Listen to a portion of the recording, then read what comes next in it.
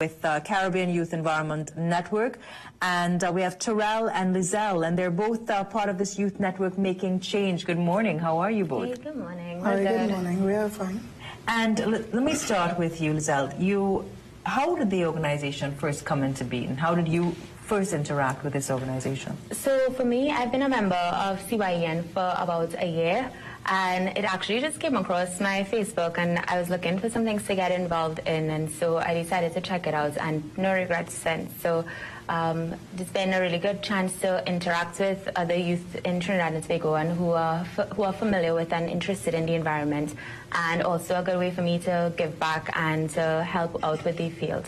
Tyrell, you are the vice president of the organization. How did the organization first start? So the Caribbean Youth Environment Network is a regional youth body established in 18 countries throughout the region.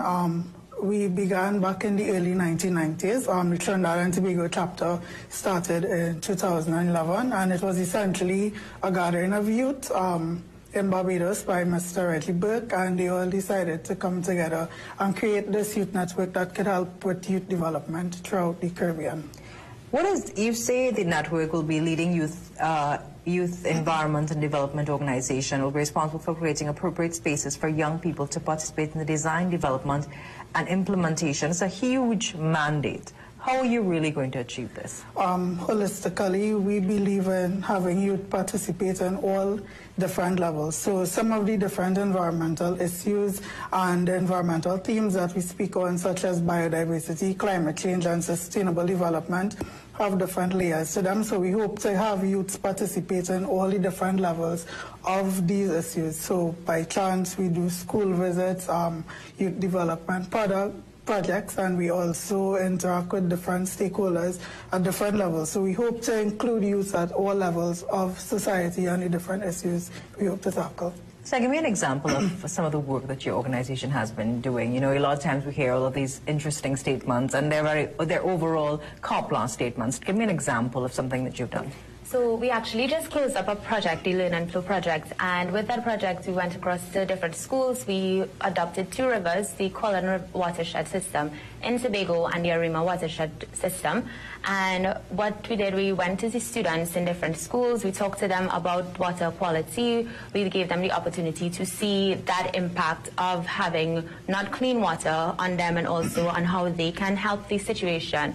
And we're about to start another project called YIELD, the Youth Initiative for Empowering Leadership and Development. And with that, we're also taking that outreach to schools. We're doing Bonaire, El Dorado, SEC, and also Bishops East, and also with our members as well, to give them the chance to be able to learn more about the sustainable development goals, and not just about each goal as individually, but the linkages between each goal. So for example, how climate action relates to gender and how that can relate to poverty alleviation and so forth. Why climate change? As we know, climate change is one of the most important phenomena facing our human society in these modern centuries.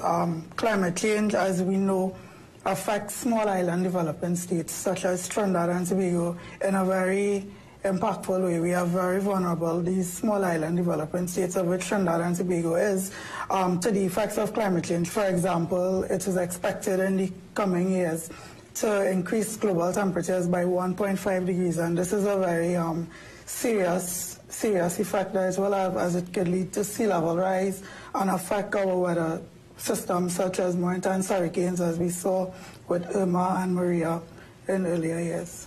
Now, do people understand the climate change? It's such a broad topic. Do we really understand? A lot of times when people think climate change, they just think unpredictable weather patterns, but you don't see the long-lasting effects of what for coastal communities, for tropical islands like ourselves, for flora and fauna. Do they understand the tangibles of climate change?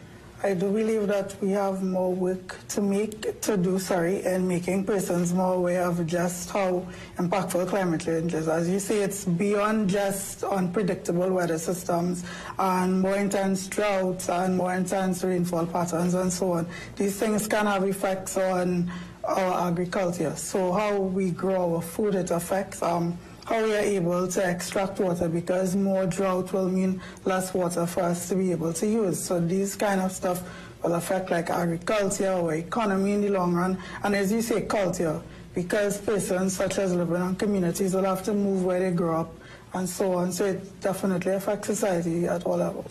So, how do you explain that point to children? So, and that is a very, it is a difficult thing to bring across, because just with our mentality here, it's like if it doesn't affect us, it doesn't exist in Right. essence. And so to be able to link that to what we're seeing. So, for example, the flooding that took place in the past few months, that now we can say, okay, well, that was different. And it's not just a matter of the intense weather, it's also a waste management issue. But that's a whole different other point, which we also have to convey. But to specifically take that and say, okay, well, this here can be related to climate change, and to put that effort into looking at that and to see that connection, to see, okay, so this has not happened before, and what are the causes of that, and to use that research method to bring it to children, to bring it to the youth, and to show them that the linkages, because the linkages are really important. And so I think that's one of the main things that we are going to try to focus on, to show them those connections. What are some of the plans you have for the future? Well, this year, as Lizelle pointed out, we have the SDG goal project under the CSO for Good Governance initiative. For the rest of the year, we also hope to focus on having different events to sensitize youth on environmental issues.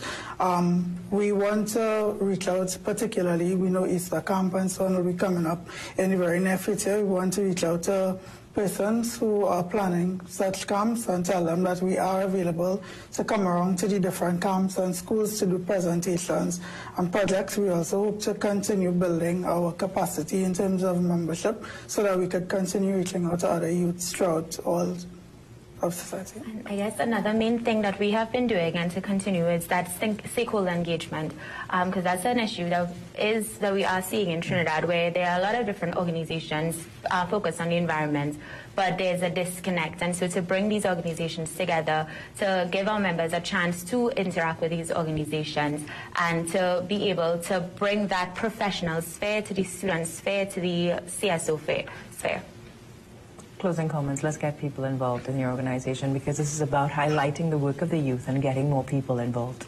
We definitely want to encourage persons to reach out to CYN. We encourage you to send an email to cyn.tt.chapter@gmail.com, or you can send us a direct message on Facebook. Our page is the Caribbean Youth Environment Network, Trinidad and Tobago Chapter, or simply on Instagram, CYNTT.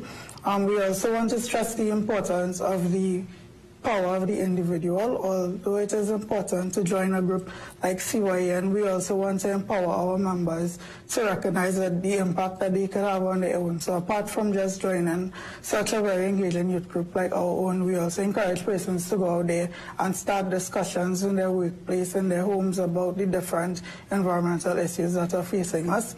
And we also want them to share information on social media and just become more aware, because it's about making our society more environmentally conscious and ensuring that we recognize the value that the environment has to us.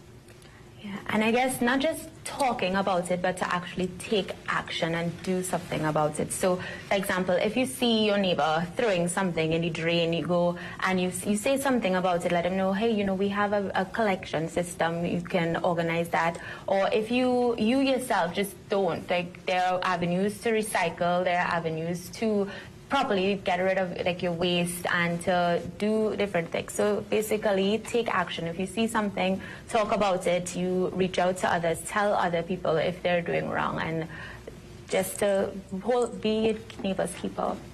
And why, I saw some of the images there with the hashtag I'm a volunteer. Why do you all volunteer? So for me, the main thing I know about myself and what I want is that I want to be able to make a difference. And to volunteer, I think, is a key way to be able to do that, because you get to directly touch people and to help them and to see how you make an impact on their lives. So that's my reason.